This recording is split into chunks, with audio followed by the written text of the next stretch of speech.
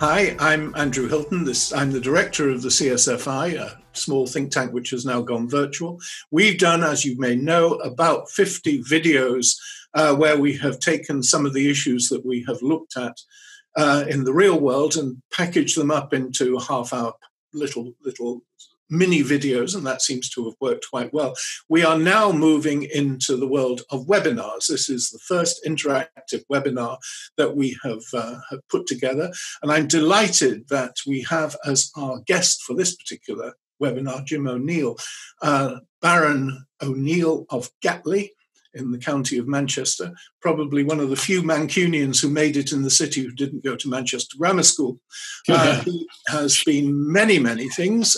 He is the inventor of the acronym BRICS, also the inventor of the Next 11, the inventor of Mint, and the ex-chairman of Goldman Sachs Asset Management, a former Conservative minister, a PhD from Surrey.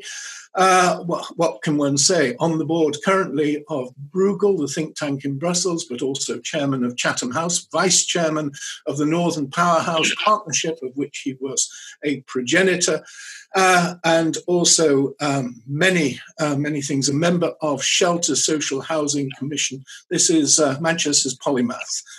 In recent weeks, he has been writing on Project Birch. He's been urging the Bank of England to ditch inflation targeting. He's been talking about Temasek as a model for the UK. He wants new regional funds set up in the Midlands, South West and North. And he has also been talking about the importance of keeping Chinese investment in infrastructure. It's a huge task that he is setting himself, but we're delighted that he's agreed to come and talk and also to take questions. I think questions will pop up on my screen if you want to ask them. But if you don't, then I will. And also my colleague, Jane Fuller, is also in on this. So Jane and I will try and invigilate, as it were. But I give you Jim O'Neill, Lord O'Neill, Baron O'Neill of Gatley. Jim, the floor is yours. Thank you very much, Andrew. It's a great pleasure to join you. And you've been doing your homework. I'm most impressed with your awareness of things that I've been up to. Well, we grew up about 4 miles apart, actually, on the other side of the Stockport Road. Right. And I didn't go to Manchester Grammar School either. Yeah. It's something I'm very proud of, the fact I didn't go to Manchester Grammar School. So I'm not sure. I was assuming you were just going to start off by quizzing me about something, and we'd just take it from there. Well, what's top of your mind at the moment? I guess there are probably, well, as most days, many things, but I guess the two biggies for me are what I call the cyclical economic and the structural eco-societal question. If I start with the latter, which connects a number of parts of my life, what has been clear to me since the first few weeks that this pandemic hit Europe is that the countries that appear so far to be coping with this infection best health-wise are highly correlated with indices that try to measure sustainable economic and inclusive developments. Before I became chairman of Goldman Sachs Asset Management, as you know, and probably many of your listeners do, or viewers, I was the chief economist before that for over 10 years. And during that period, when I created the BRIC acronym, we also set up such an index at Goldman Sachs for over 180 countries. And I think they stopped producing it for reasons I'm not entirely sure in 2014. I left in 2013. And on that index, 9 of the top 10 happen to be the countries which have got the lowest deaths to population ratio around the world so far from this pandemic. And I don't think it's a coincidence. And you take one much discussed example, South Korea. I remember when we very first created the index in the start of the noughties, and South Korea scored very highly, and I was initially quite surprised. And then when we delved into some of the subcomponents, it was due to their strength in many areas of technology as well as education. And the technological scores, I emphasize, and I think this is highly relevant to the crisis, but also the future. It wasn't because of their technological innovation, it was because of the scale of availability of technology to their people. And it seems to me that there's a lot of lessons unfolding every week here for us in the UK about the paucity of our technological availability for all our people. And of course, it's why the test and tracing thing has proved to be so difficult, and many other aspects of it too. But I think it probably relates to issues more broadly to do with what I would call more inclusive growth models. And I think the structural lesson from this is that countries and perhaps companies are going to have to be thinking a lot more about what, and I think I've seen you write about it, the stakeholder economy as opposed to the obsession with the shareholder economy.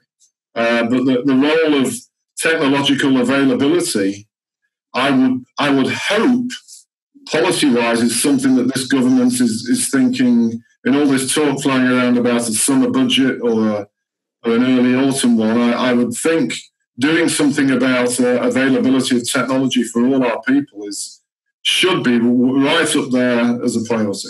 Well, that brings in the first question that I've been asked, which is what about the threat from Huawei and more, the threat that we will kick Huawei out of our 5G infrastructure?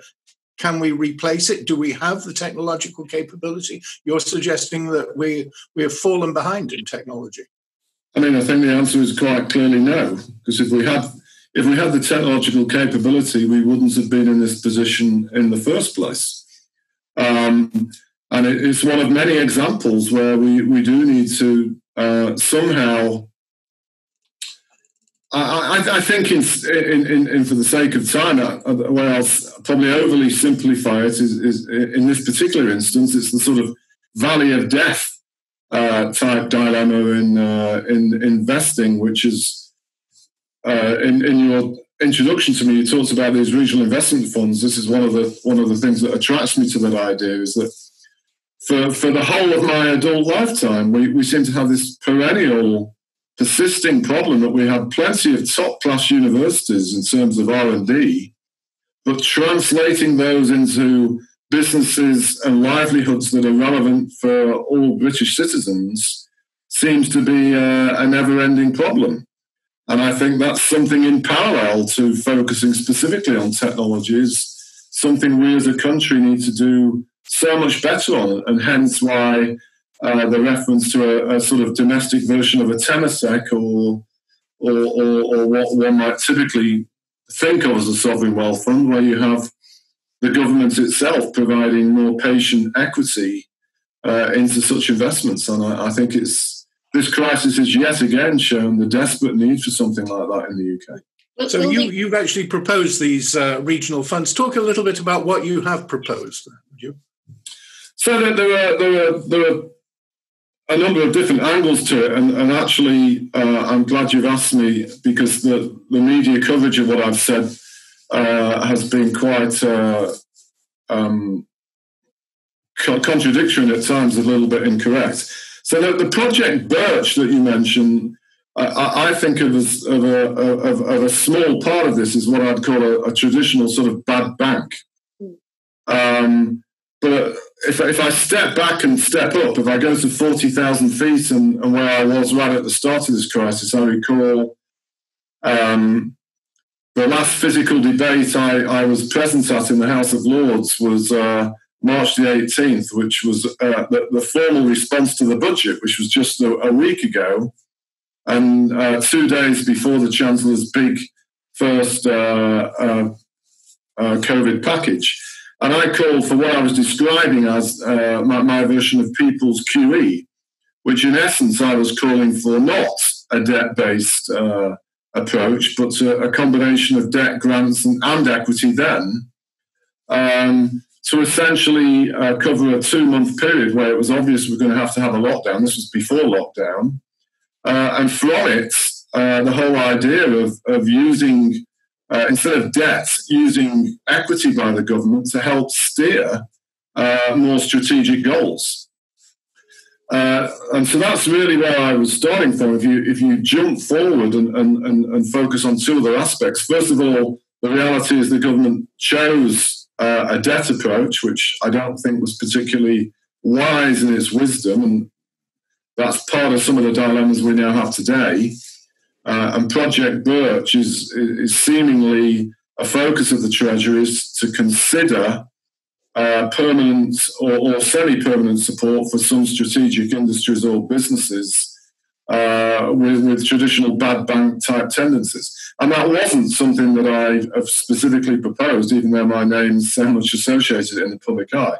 What I'm really talking about is going back to what I started, is more growth equity or substantive government involvement in the provision or to be the central part of the provision of longer-term growth equity for a whole slew of different goals, whether it be things to do with net zero emissions, or crucially, as it relates to levelling up, and here I now bring in my own quite active role in the so-called Northern Powerhouse to deliver the levelling up and regional agenda that this government talks a lot about, but partly because of COVID-19, perhaps hasn't had a chance to do much about yet. And I've been in a lot of discussion with erratically with various people in Whitehall about this. So does the Future Fund not cut it in terms of a growth fund helping, because that's specifically for startups? So exactly. I mean, the Future Fund is a version of it, but it's very much focused on startups. And it's very designed on businesses. Let me, Jane, elaborate a bit further in the case of the Northern Powerhouse to give you a flavour more of what I mean. So something called the Northern Powerhouse Independent Economic Review, probably 4 or 5 years back now, when soon after the notion first got going, conducted a study with the help of some independent consultants on what were the genuine potential world-class assets that the north of England has. And they came up with what they described as 4 primes. I actually only think 3 of them are truly unique, and they are alternative energies, advanced manufacturing, and life sciences. And I think the other one being digital, which I think is a bit of an oddity, because everybody on the planet is trying to be good at digital and doesn't, it's not obvious to me that the North has any greater edge than anybody else. But in the other 3, it does. And so if you are a government that wants to be serious about trying to help the North of England develop some new productive capability which provides value-added earnings and living standards and everything that goes with it for people in the North, you would want to support the growth of businesses in those strategic industries, which would allow that part of Britain to be world-class. And that's the essence of what I'm suggesting. So it would be somewhat different than a futures fund, which is more very traditionally based at traditional startup type companies. You have mentioned Temasek as a model. I mean, do you think it really is a model? I mean, it's a very different society and a very different approach to government in Singapore. I mean, Temasek was just an example I deliberately used to say in terms of how one might administer it. Because of our history in the UK since the days of Margaret Thatcher, the whole notion of the government being a smart investor is obviously regarded as somewhat questionable.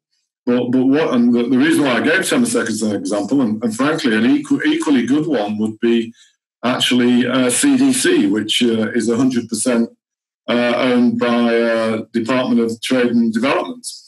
Is what you do is you set up a body that is arm's length from government and has professional, experienced investors on it, but their remit is set and defined by their 100% shareholder, which in this case would be the government. And that's what happens with Temasek.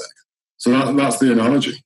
Is this something that we can do post-Brexit that we couldn't do while we were in the European Union?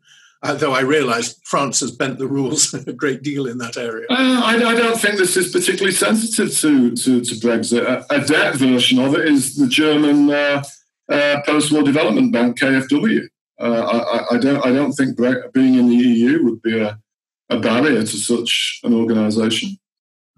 I have got a question here. What might be the role of building new social housing, retrofitting social housing and green infrastructure in ensuring a job-rich green recovery?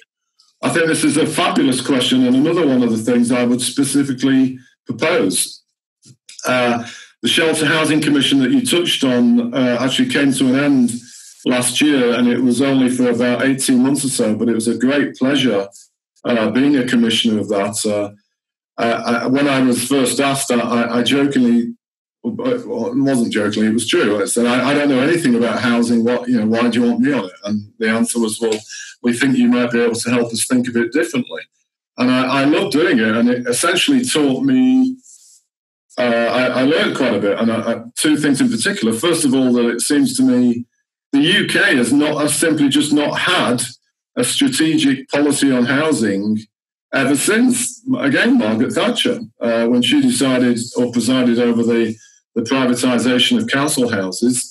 It seems to me, with all the research and work that Shelter conducted for that and otherwise, and what I read from others, essentially the UK has had a series of sticky plaster approaches ever since then. There's been no strategic thinking at all. And the second thing that I learned linked to that, very specifically to social housing, is if you deliberately collapse the regular supply of local authority-backed housing, then surprise, surprise, you are likely to end up in a problem with supply and demand and prices.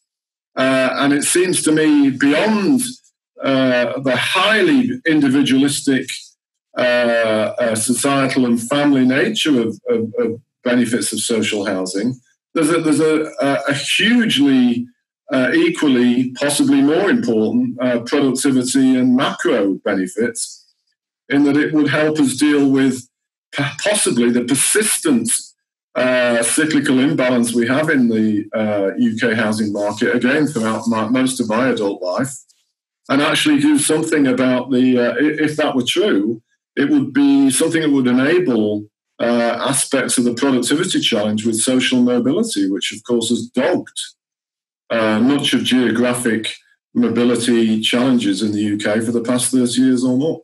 Do you think there's any chance that this will happen, that there will be a big social housing programme?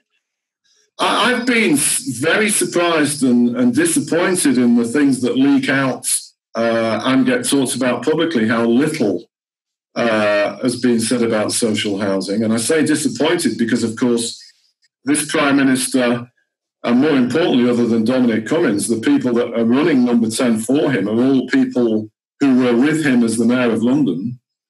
And Ed Lister in particular, in his role with the housing industry specifically, has a lot of experience of these kind of issues. And I would have expected more, but I do think it is something they are starting to think, or have started to think more seriously about, just before this crisis started. And so I would hope to think so, yes. I mean, is there a chance that because we're going to have to sort of, as it were, rethink economics as a result of the coronavirus, that these initiatives may get more traction within Westminster precisely because it's going to have to be the government pushing the economy rather than the private sector? I mean, let's see, Andrew. This is going back to where you started from. This is arguably the number one question of facing the country today, and I hope it is. I mean, again, you touched on my creation of the BRIC acronym, which I did during within days of the 9/11 crisis in 2001, and what that taught me about so many aspects of policy and influence, and just thinking that how one being an individual or a company, or in this case particularly a government, thinks objectively during a crisis essentially drives the next era. And as you just pointed out, the government happens to now have the destiny of so many swathes of our economic and social structure in a way that they wouldn't have thought and probably certainly wouldn't have wanted 6 months ago. And in the spirit of never letting a crisis go to waste, why not? And it seems to me, and I occasionally wonder whether parts of the equity market's performance and the apparent surprising strength is reflecting on the fact that markets, often being capable of thinking better than any of us that talk about them, are starting to think maybe some good might come out of this disastrous mess that we're in. And certainly, in my view, the government has a huge opportunity to do so. And if we're serious about net zero emissions, this crisis gives the government an enormous opportunity to really guide business and society in a way to actually meet it. Very interesting news from BP in that regard just today, of course. So does that mean there should be green strings attached to government-backed loans, or indeed the equity stakes you've talked about? I would definitely.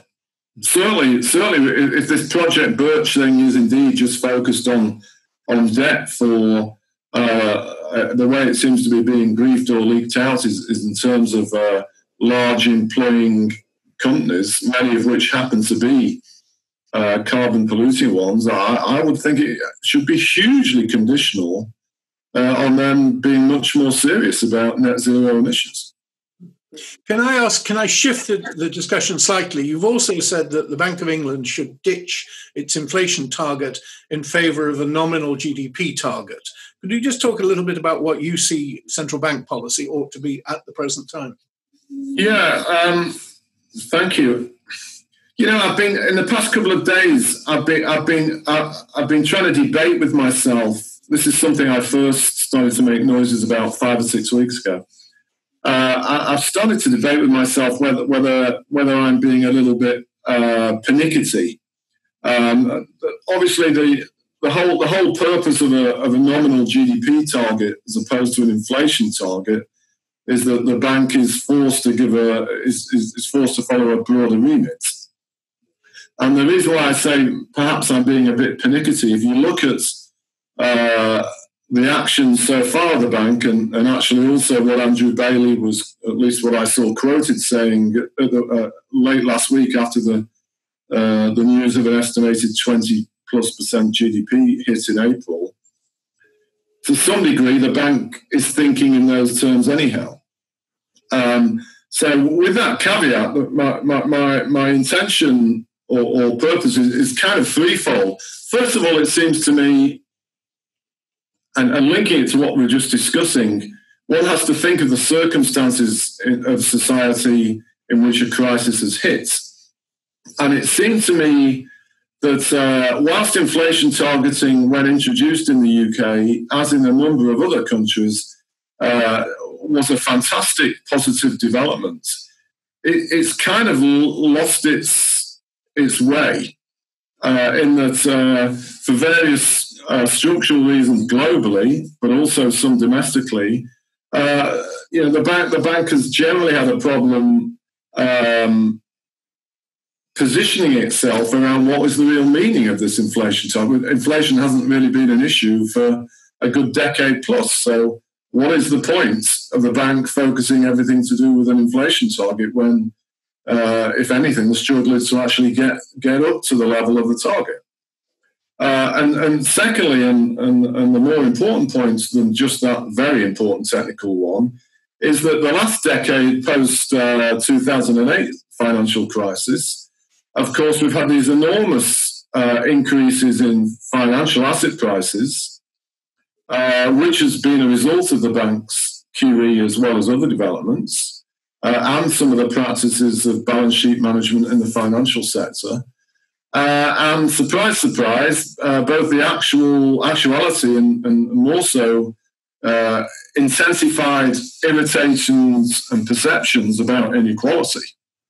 And of course, the bank often holds its hands up and says it's got nothing to do with them. But I think actually the narrow inflation mandated target does, because it forces the bank, if you've got just that as a target, it's forced the bank to do whatever it can just to get that number to where it's supposed to be, which is almost definitely, along with other central banks, played a role in the asset price inflation relative to other things in life. And so what about a nominal GDP target? Is that the right target for a central bank, or is it more complex than that? Well, that brings me to the third reason. The third reason why I say it is, of course, we're going through this colossal collapse of GDP during this crisis. Who knows where we will end up this year? But one way of boosting the probability of a V-shaped recovery would be for this government to give our central bank a nominal GDP target, and particularly in the first year, an especially high one. If for the sake of it, the consensus view is that nominal GDP is going to drop, I don't know, let's say for the sake of it, 10% this year. You could set up such a target, and this is the first piece I wrote on it, where over time, the nominal GDP target would be something what you would assume to be close to trend, let's say 4 to 5% for nominal GDP. But in the first year, you would give them a target of 10 or 11%, which of course wouldn't necessarily guarantee a V-shaped recovery, but it would certainly increase the probability, in my view. And then the additional benefit, I think it could act as its own independent arbiter on the governments of the day as to when to decide to tighten or not fiscal policy, rather than just sort of flying around with a finger in the air based on how it feels, which has to be another major dilemma coming out of this crisis. Obviously, at some point, there may be needed measures to restrict government spending and raise taxes. But unless you have some kind of nominal GDP target, how do you know the right point to start thinking about doing that? Can I just broaden that slightly? I mean, it's beginning to sound a little bit as though it's sort of modern monetary theory by exception, or modern monetary theory by another name. What do you feel about MMT? I mean, I see that last week the New York Times actually let Shelton have a column, and Paul Krugman responded to it, and it was a very interesting 15-round heavyweight battle. Where do you stand? So, obviously, as you just picked up on, as a sort of temporary policy to deal with this crisis, I do have some sympathy for the flavour of it, and I certainly think, and again, you can't ignore the circumstances in which this crisis has happened. When you are forcing the whole of your society to stop behaving as they've been educated to do for all their lives and their parents' lives, you as the government have a pretty strong obligation to do whatever you can with the power of the government's balance sheet when the moment is right to try and get their lives, let's call it, rewarded for doing what the government of the day has asked them to do. And that part of it, which is the broader philosophical aspect of MMT, it seems to me, I have some sympathy with. Where I diverge, hence under nominal GDP targeting, I would have a very ambitious number in year one, but then have something closer to what an independent economist might think as trend. I think the idea of just having no limits on how much money gets spent in the foreseeable future is a highly risky and unproven path to go down. I wouldn't say it doesn't scare me, but I think there's parts of it that are pretty risky for a government to embrace. Okay, going back, there's a question here, going back to the GDP target. Question for Jim. How practical is a GDP target given? One, how long information about GDP lags? Much worse data even than CPI data, that the Bank of England has no tools to target real GDP, only the inflation component of GDP, and it cannot affect productivity or population growth. So I would say that question is reasonably typical of the historical challenges to nominal GDP targeting. And there is some conceptual validity, but the reason why I personally think, away from the specifics of why I've said it, some of these things are no longer true is because of the remarkable advent of technology and data. We already know estimates for March and April's GDP, and yes, they've come with a short lag from the CPI data, but this idea that was much more valid 15 years ago when the likes of Sam Britton and many others used to talk about nominal GDP targeting, is that it was a huge lag before we even knew what had happened with GDP. If I go further, if you look, you look at the capabilities with data, you have a number of firms that now undertake so-called nowcasting, where you can essentially forecast weekly GDP. And of course, there are inaccuracies with some of those data points and estimates, but I think that those kind of traditional historic challenges are just no longer really valid. I remember even going back 7-8 years to my latter days at Goldman, we were pretty strongly of the opinion that the initial monthly PMI estimates were actually more accurate than the GDP estimate that came out 3 months later.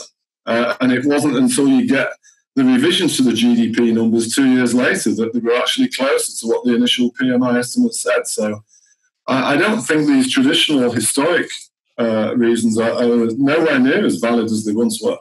Yeah, I think this is a sort of debate that's going on under the surface in the economics profession. But all the data that we tend to look at, the US non-farm payrolls data being probably the best, but it still is lagging a month, whereas MasterCard puts out this stuff every few days. I mean, the real-time economic data ought to make conventional economics and conventional economic analysis utterly and completely redundant. I know. I'm pretty sure if I think back to the kind of proprietary models that I got some of our PhD geniuses in my Goldman days, we had our own proprietary advanced leading indicator, and I talked about the Sustainable Development Indicator. If you took some of the statistics that are rolled out but are available related to these kind of businesses and companies, I'm pretty sure you could almost do a daily GDP indicator. Okay, can I just move on? You've written quite a lot about China and emerging markets, but particularly I think this idea of Chinese involvement in your plans for a major infrastructure investment program.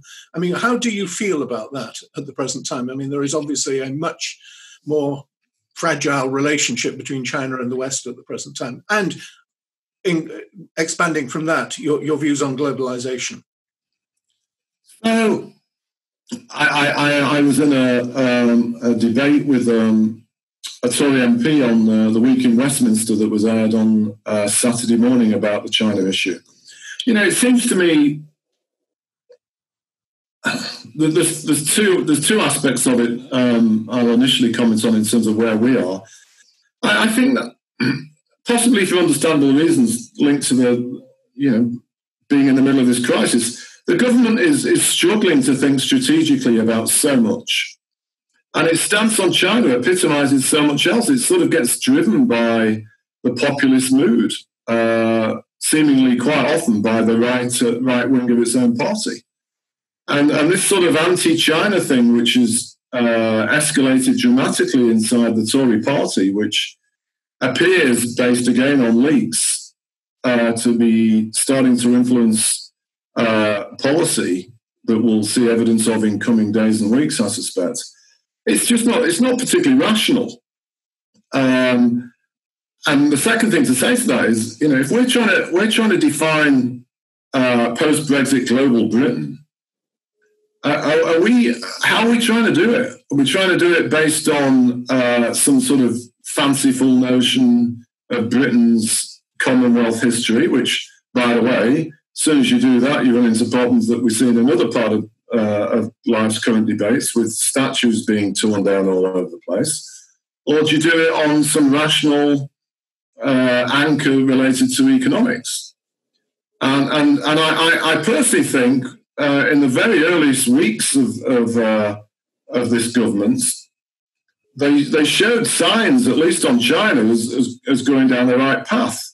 Under enormous pressure from Washington, the decision this government made about Huawei struck me as being pretty sensible. And by the way, based on, as ended up becoming public from many of them, the expert independent views of our security experts. And I know from my own brief time as a minister, because I was involved in policy related to China, I would get a security briefing about China. And a lot of the people that opine about issues to do with this on Huawei will definitely not have any access to that. So on what basis they are coming up with these opinions, I have no idea, other than some sort of traditional sentiment that we don't like communist countries, which is fine.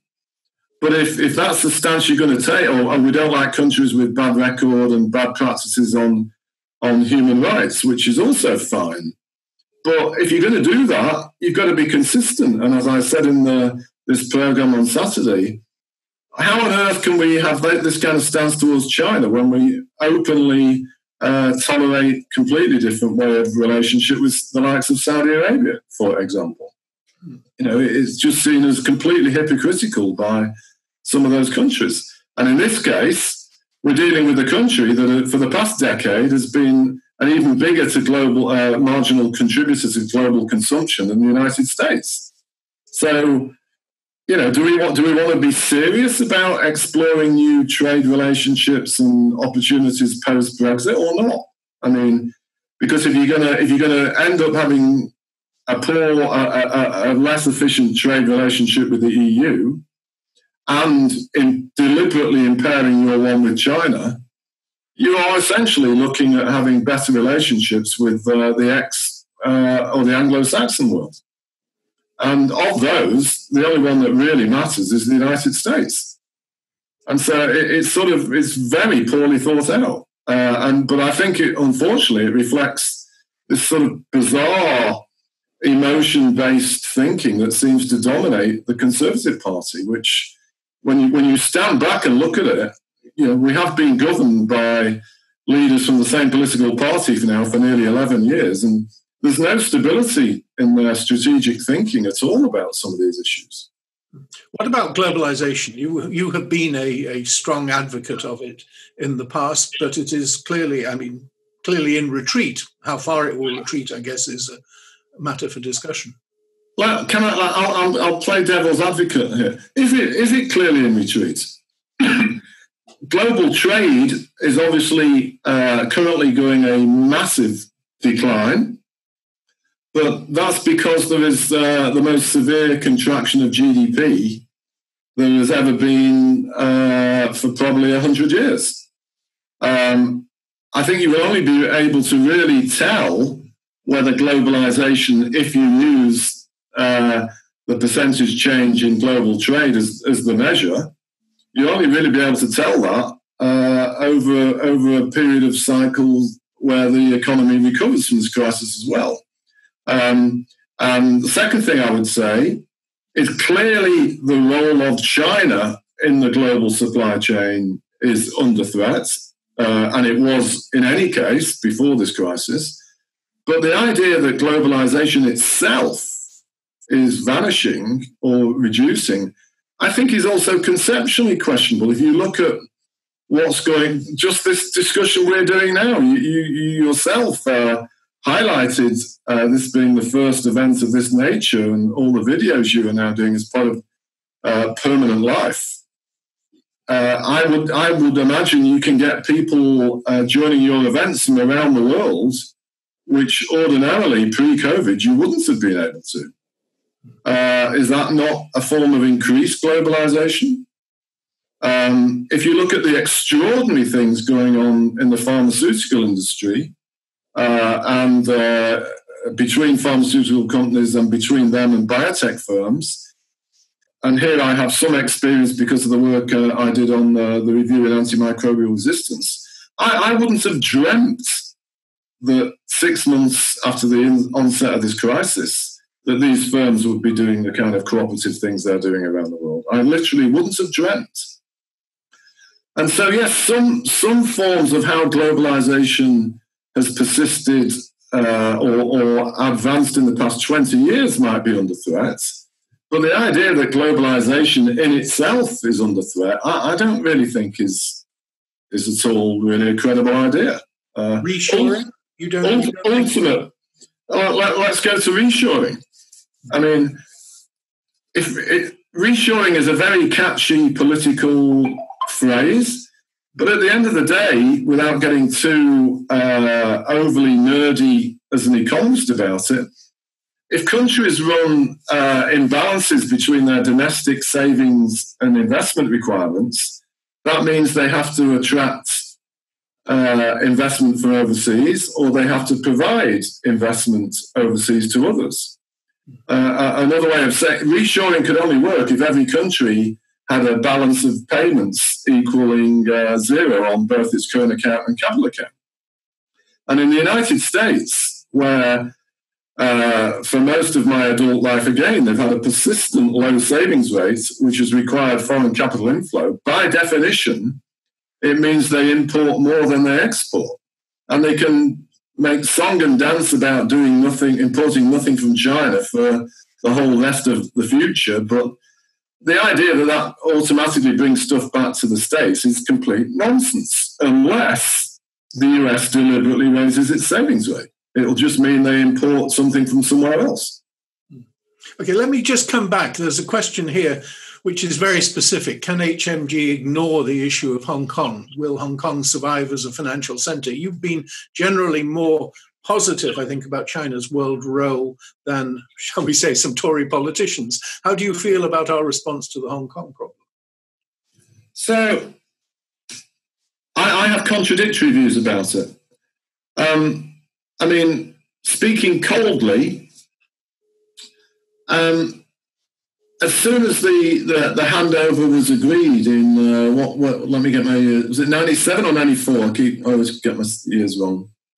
Whichever one was the two.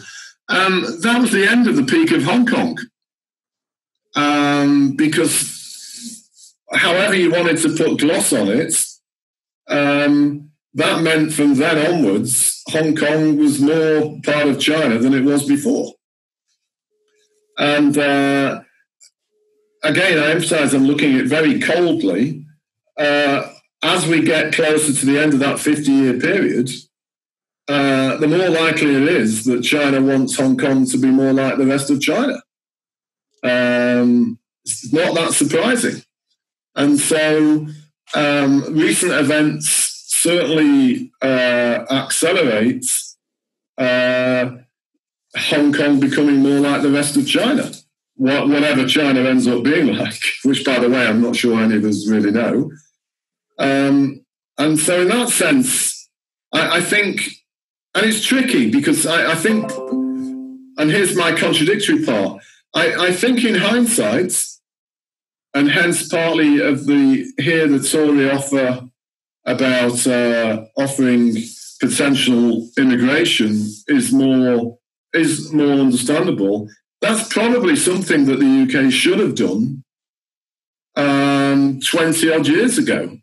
And this unfortunate style, how the Chinese have announced this development, is bringing that recognition out in the UK. But the idea that China's sort of doing something that it didn't agree to is an issue that should have been thought about a lot more in the 1990s before we signed the deal than being able to materially do anything about now. I mean, are we seriously thinking that in 2000, I think it's 2049 is the end of the period, right? Are we seriously thinking that a year before we're going to be able to influence China on what it wants to do with Hong Kong?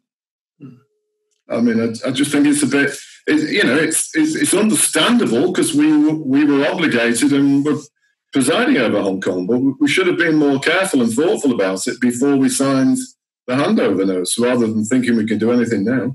So HSBC and Standard Chartered are right to plump for Beijing over Hong Kong, really, in terms of signing the letter supporting the Beijing position. Well, without trying to be a diplomat, I mean, what I would say is those two firms are greatly involved in the printing of Hong Kong dollars. And so, it's easy for people here in the UK to sort of just loosely opine on what the rights and wrongs of those two institutions might be doing. But these guys have an enormous amount of commercial exposure to all of this, and they have to be really careful. Jane, do you want to come in? You have some questions yourself. One thing is just going back to the sort of Northern Powerhouse, a couple of issues. One is infrastructure. There's this argument about, do we go for what's shovel ready? And I suppose, I don't know if it's either or do we go for what you actually need in terms of infrastructure for the North? And just one other thing I hope you'll touch on for the end, which is skills, this idea of that we really need to improve the skills base. But I don't know, Andrew, whether there's some other questions as well you wanted to bring in. Well, let's answer those. Jim. So I love how great questions and really hardcore, serious, the key things you're bringing out here. And this is a hugely important thing. I've often said, since I got so immersed in the Northern Powerhouse, there were 6 ingredients to ultimately deliver its success. Devolution of powers, physical infrastructure, education, skills, more business engagements, and greater local accountability and ambition. And when pushed, I always argued if you had to pick relative importance of those, education and skills were probably the 2 most important. And what I would certainly say as we go through COVID-19, I think the relative balance of these different forms of needs has shifted even more that way. A major dilemma for policymakers to think through with the experience of COVID-19 and maybe some of the long-term consequences. Do we need the same kind of physical infrastructures in the way we might have thought about just a year ago, even though these are things for 20 years in the future? Is it going to be the case that we need, for example, a 3rd runway at Heathrow? Arguably not. Do we need HS2? HS2, which is I think in spirit, is essentially thought of as trying to get business people to move around a lot more efficiently and quickly.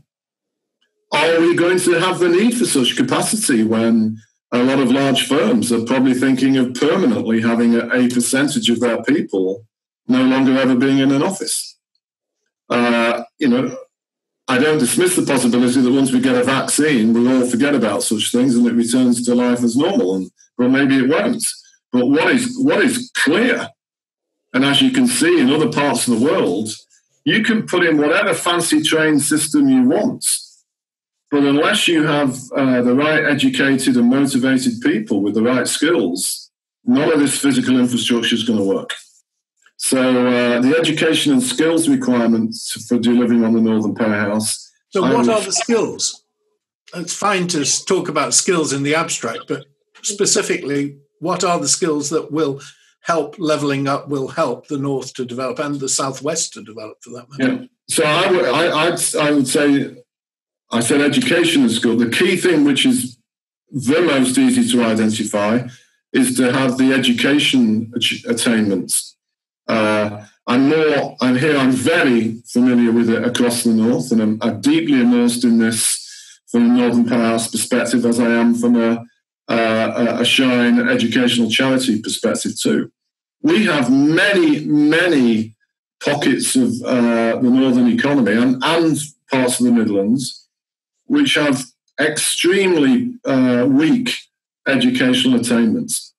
And if you don't change that, then you don't have the mental wherewithal to develop the skills capability, whatever those skills may be.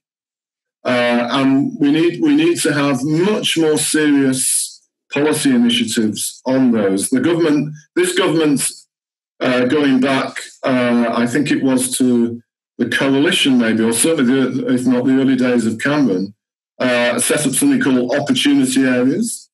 Blackpool being one of the initial ones and one of the few in the north.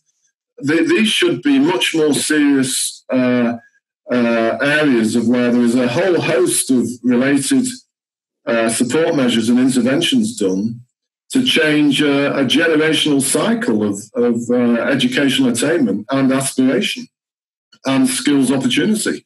And I say all of that because the answer is to what skills. The answer is nobody knows what specific industries are going to be the winners of the future.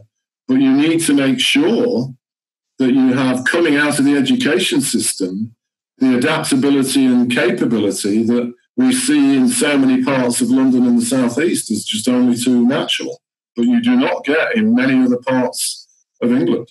This is primary and secondary education then rather than tertiary education? I think, no, it is especially primary and secondary, but it is also tertiary. I am a strong believer of improving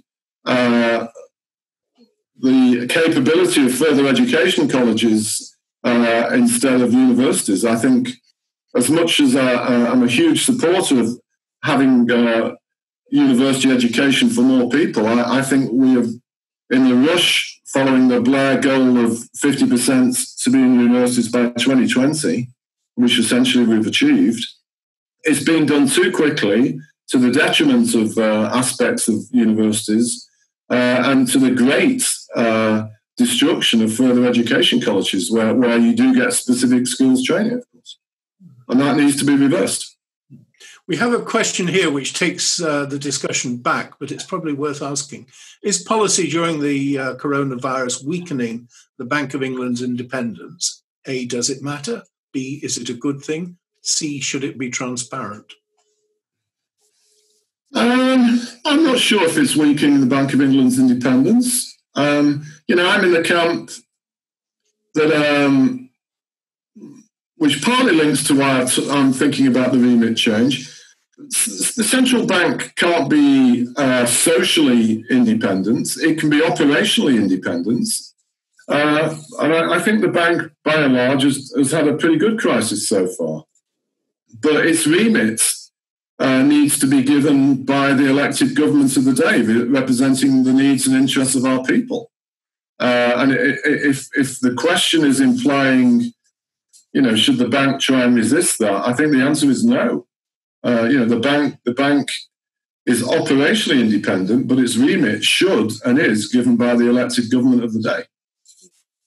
Okay, we've got 5 minutes left, and maybe a couple of questions will pop up. But let me just ask you generally, you look at the global economy, because we focus primarily on the UK. Look at the global economy. What are the big threats coming out of the coronavirus? Because I assume that we are, at least over this month or so, going to be coming out of it. What do you see as the major threats facing the global economy? I would say, well, there's many, but I would say 3. And let me caveat by saying, I tend to be a little bit more hopeful about the global economy than I read and hear many others saying. But the 3 threats are, first of all, again, the timing and circumstances. Clearly, we're stuck in this vacuum in time with China now becoming very important, but none of us really understand the place that well. And none of us really know where it's going to ultimately land, if it's going to land. And at the same time, the US seemingly losing its interest in global matters. And so the first problem we've got is modern global institutions, post-war institutions, generally speaking, aren't really fit for purpose. And as we can see in this crisis, the absence of proper international coordination is a worrying contrast to 2008. And that's something that really bothers me considerably. What are you specifically, where are the specific holes in the international framework that you see? So, for example, the IMF should have been given an SDR increase in its allocation, but the US blocked it. Didn't even really get discussed because everybody knew the US would block it. There was a specific plan for a G20 health ministers declaration and monies to do with vaccine acceleration. Again, the US blocked it because of their hostility to China. And now it's having to be led by the Wellcome Trust, which is wonderful for them, but it diminishes its purpose. The whole issue surrounding the WHO, the whole issue surrounding the WTO, and on and on and on. All these institutions are in some sort of existential crisis, it seems to me. And so there's a whole set of issues to do with that. Which the likes of your organisation and Chatham House as our chair need to think a lot about trying to do something about and helping improve. Second thing I would say linked to it, I think this crisis is a real issue for Anglo-Saxon economies, particularly the United States. It has demonstrated some serious flaws in the shareholder obsession culture. And I would like to see that from this, we have a shift to a more stakeholder economy where the role of share buybacks and balance sheet management becomes much less dominant, and we have a business world that focuses on optimizing various goals as opposed to obsessing about maximizing one.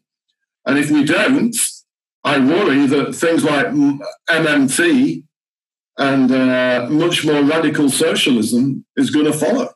And then capitalism would be under more permanent threat. We have an opportunity here for capitalism to get back to being a bit more what's supposed to be on the tin. But I worry that it won't. And what happens in the States is crucial as to how that plays out. And then the third issue is, of course, are we going to reprice what are often described as market failures, which arguably coronavirus is a sort of strange but classic example. Antibiotic resistance, something I'm deeply immersed in. The amount of money that's needed to solve antibiotic resistance is tiny compared to what we're seeing in this crisis yet. Have we got policymakers that are going to learn from this crisis to do more about it? Climate change and so on. And arguably, it's the same part. It's an angle of the second point. Well, look, we've now spent exactly an hour, and I'm delighted that we've covered a huge amount of ground.